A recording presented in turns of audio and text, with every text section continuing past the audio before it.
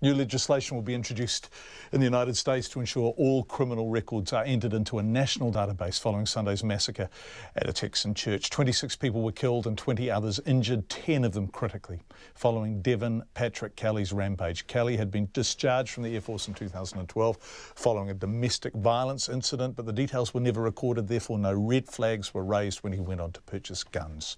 They should have been raised. It comes as a survivor recounts the moments she took cover under a pew as Kelly entered the church. Bridget Burke reports. The congregation at the First Baptist Church was singing on Sunday morning when Devin Patrick Kelly came calling. At first they thought they heard fireworks, but soon realised a gunman was spraying the outside of the building with bullets. Parishioners began shouting at each other to take cover under the pews. Then the gunman came inside, shooting a camera crew first, and then one by one killing children who screamed out. People are whispering, he's in here, everybody's crying, and he's in. And I could see, I looked like that, I could see him, but I could see him, I was hiding under the benches, and I could see him, his feet, walking back and forth and through the aisles. I didn't want to get shot. Survivor Rosanna Solis made a last-minute decision to attend the service with her husband on Sunday morning. She was shot in the shoulder, but says she's one of the lucky ones. Because the Lord doesn't want me yet, that's why. Because he doesn't want to take me yet. When it's your time, you go. When it's not your time, you don't go.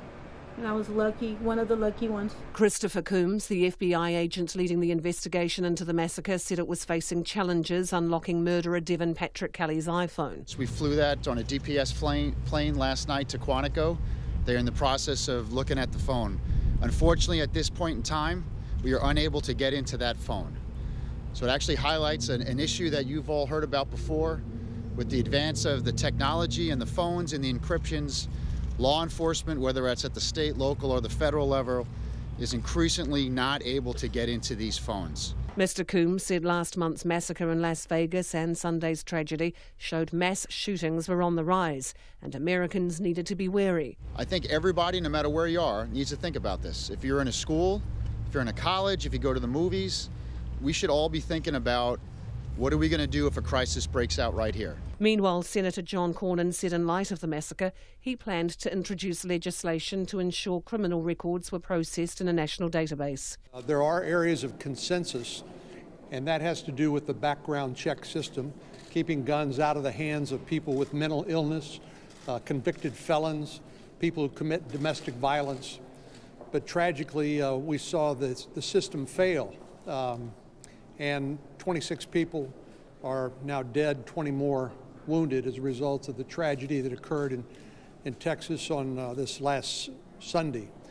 We intend to work with colleagues and the administration to come up with legislation that will both ensure the fact that the federal government, particularly the Department of Defense and all the military branches, comply with the law and upload this information through the Uniform Code of Military Justice proceedings, like the court-martial this shooter went through, that all of those are uploaded into the background database. The victims of Sunday's shooting ranged in age from 18 months to 77. 20 others were wounded, including 10 who remain in a critical condition in hospital. For Checkpoint, Bridget Burke.